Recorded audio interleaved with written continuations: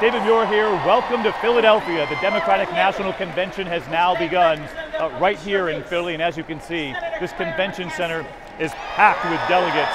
In fact, they just gavelled to order a short time ago, and already you can feel a little bit of the tension in the room. This day one has not been without controversy. As you know, Congresswoman Debbie Wasserman Schultz will not be on that stage after the leak of those DNC emails, which Bernie Sanders supporters say point out clearly that the DNC was behind Hillary Clinton all along.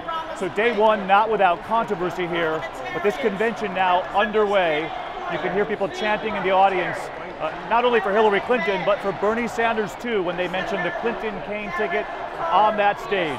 Yeah. We'll be here throughout the week. Tonight, First Lady Michelle Obama, Senator Elizabeth Warren will be speaking, and Bernie Sanders himself, who has made it clear that he'll be here in Philadelphia to endorse and to support Hillary Clinton. We'll be here all week from Philly.